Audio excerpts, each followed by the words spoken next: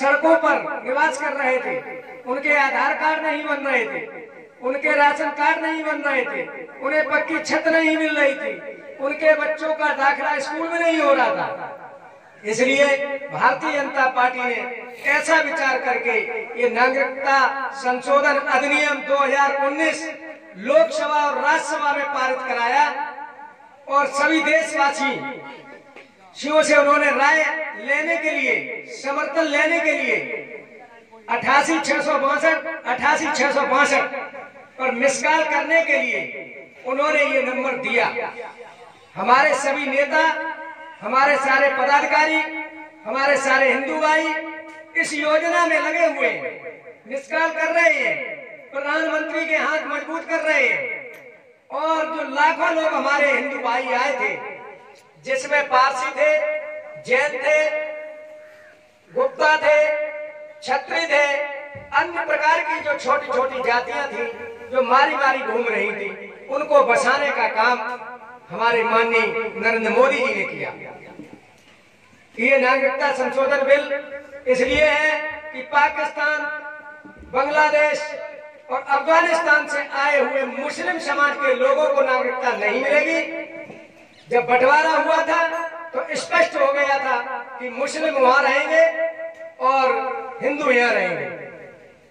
जब हमारी सरकार ने उनकी रक्षा की और उनकी सरकार ने हमारी रक्षा नहीं की, इसलिए कांग्रेस और समाजवादी पार्टी के, ममता के, ऐसी जो अन्य प्रकार के दल हैं, वो एक समाज के लोगों को भड़काने के प्रयास कर रहे हैं कि तुम्हारी नागरिकता, जो हिंदुस्तान में मुस्लिम रह रहा है उसकी कोई नागरिकता खतरा में नहीं है, जो घुसपैठी हैं उनके लिए कोई हक नहीं है।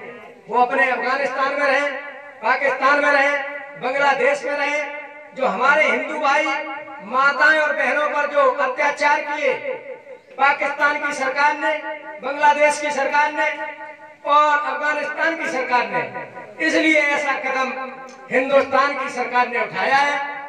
भारतीय जनता पार्टी जब सत्ता में आई, पंडित दीनदयाल उपाध्याय और सरदार वल्लभ भाई पटेल, इनकी ये सोच थी कि एक देश में एक निशान दो विधान नहीं रहेंगे, नहीं रहेंगे। तो धारा 370 और 35 ये आज से 60 वर्ष पहले कांग्रेस को हटानी चाहिए थी। कांग्रेस ने कभी भी ऐसा विचार नहीं किया।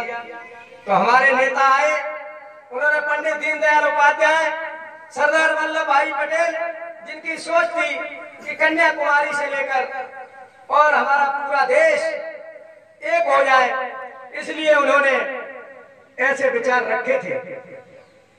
काफी दिन व्यतीत होने के बाद ऐसा सपूत उपजा जिसने अपना सारा जीवन कुर्बान करके और धारा 370 और 35 से श्री राम मंदिर निर्माण की काफी दिनों से प्रयास चल रहा था।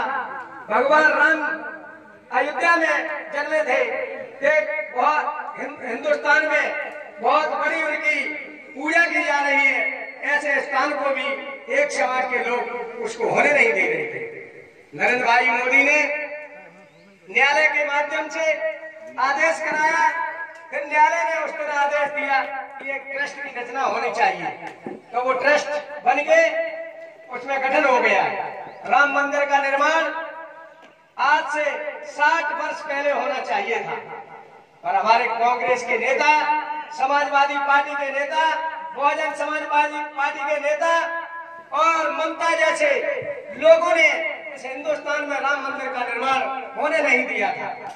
जब भाजपा की सरकार आई, उन्होंने विचार किया और आज हमारा राम मंदिर भी बन रहा है। धारा 370 भी हटा दी गई है, 35A भी हटा दी गई है। हिंदुस्तान का कोई भी व्यक्ति जम्मू कश्मीर में जाकर अपनी जमीन खरीद सकता है, अपना मकान बना सकता है, वहाँ की नागरिकता ले सकता है। अब कोई विधान नहीं रहा है। हमारा तो केवल इतना ही अनुरोध है कि कांग्रेस और सपा और बसपा ये अन्य पार्टियों ने कभी देश के लिए नहीं सोचा। नरेंद्र भाई मोदी विदेश यात्रा करके देश का नाम विदेशों में रोशन किया।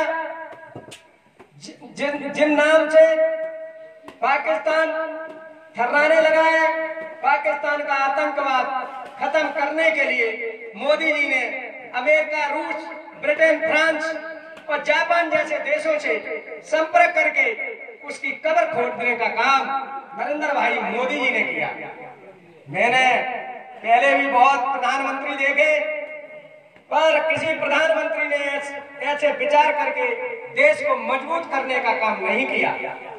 किसी ने किया है तो वो भारतीय जनता पार्टी के नेता भाई नरेंद्र भाई मोदी आज विश्व में अपना तृतीय स्थान पाके, और उन्होंने अपना सारे लोगों को ये एहसास करा दिया कि सरकार में कैसे काम कराए जाते हैं, विदेश नीति में कैसा करना चाहिए, वो सारी उन्होंने अपने विचार रखकर भारत को मजबूत बनाने के लिए, एक नए भारत की रचना का काम शुरू करने के लिए काम किया।